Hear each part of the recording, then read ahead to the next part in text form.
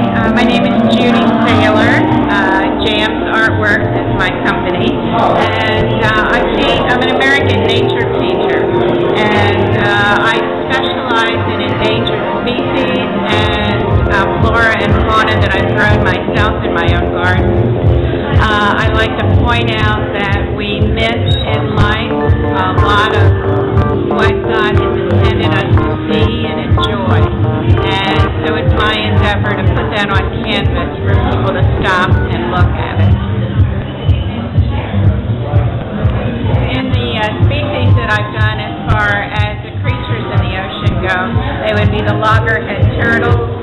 I've done one on the American alligator that's in the Everglades, that's endangered, and the palm tree, the buccaneer palm tree in specific, that's only endangered in Florida. So it's a beautiful tree, and it joins other species, animal and plant that are endangered. How long have you been painting? I've been painting on canvas since 2003. And the endangered species as a subject, what made that happen? Because my studio is located on the beach, where they lay their eggs. So I started with the loggerhead.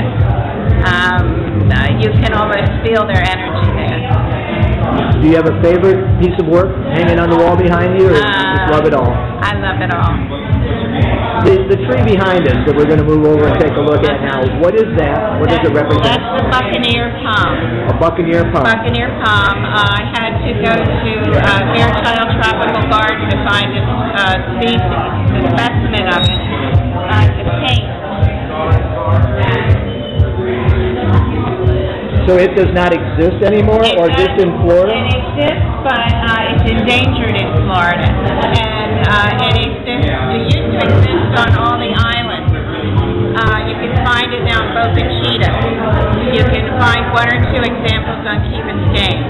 But the largest grouping is at Fairchild. If people wanted to find out more about you and your art, how do they do that? You can go to my website at jamsartworks.com. That's J-A-M? J-A-M-S, artworks.com. Thank you for your time. Thank you very much.